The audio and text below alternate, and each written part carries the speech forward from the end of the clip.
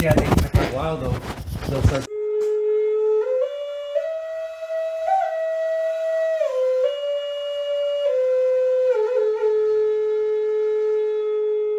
Okay, Uncivilized Vitality, Uncivilized Self-Defense, Self-Protection, Jiu-Jitsu series.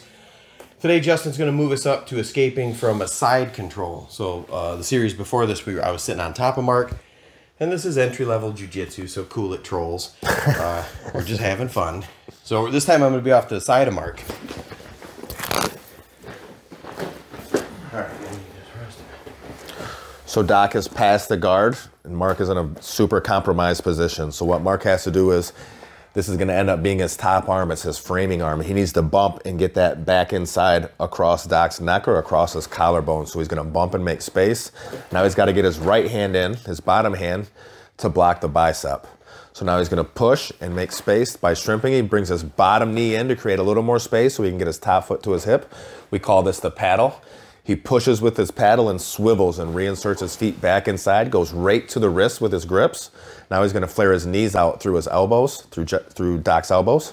Flare your knees out. Good, he's got his feet on his hips.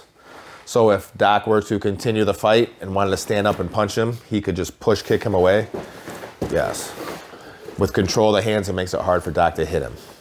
Try it one more time. Do a slightly different angle. Perfect.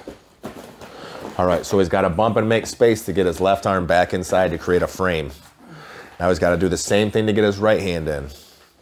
Brings his bottom knee into the hip, pushes with that, puts his paddle in, swivels, reinserts to a butterfly guard, goes after the wrists, knees inside the elbows, flares his knees out with his feet on the hips. Nice little control position. There you go. Set for the headbutt, we're all set. All right.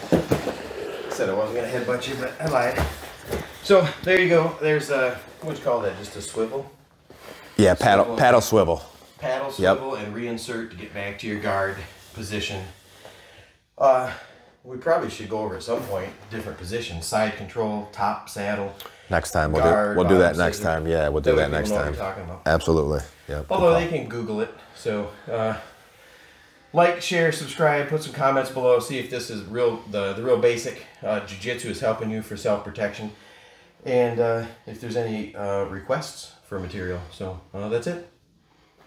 We'll get to Smith.